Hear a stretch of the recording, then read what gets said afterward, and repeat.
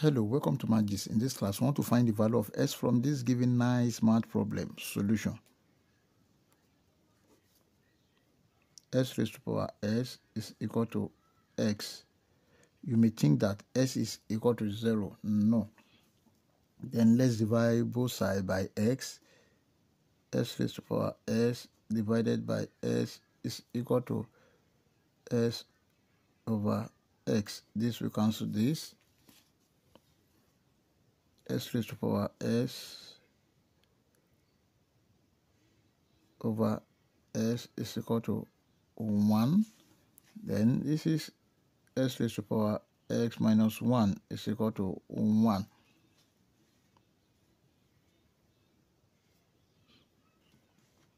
Now, note from this rule that if you have 1 over 1 to the power of k, this is equal to 1.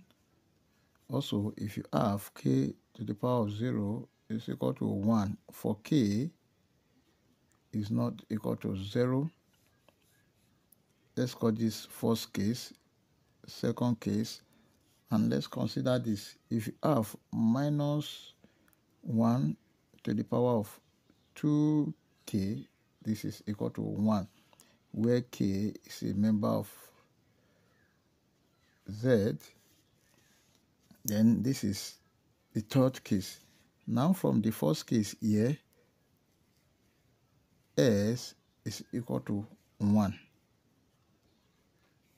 from here. Now let's consider this rule. From here, s minus 1 is equal to 0. Therefore, s is equal to 1. And from this rule too, s is equal to minus 1.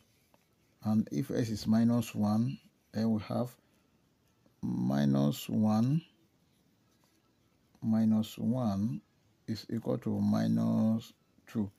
Then this is equal to 2 multiplied by minus 1. Therefore, our final answers are from this first, second, and third case, we have s is equal to 1 minus 1.